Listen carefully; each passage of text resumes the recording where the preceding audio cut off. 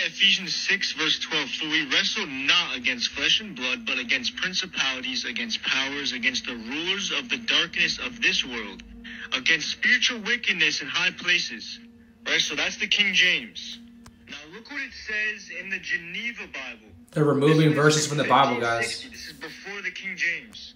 For we wrestle not against flesh and blood, but against principalities, against powers, and against the worldly governors, the princes of darkness of this world. And notice how it didn't use against again, which means the worldly governors are the princes of darkness of this world, and against spiritual wickedness, which are in the high places. So not only are we in a spiritual battle, we're also being attacked by the worldly governors, the princes of darkness. Reptilians. Many books have been removed from the Bible. The Apocrypha, the Book of Enoch, the Book of Jasper. Do your research.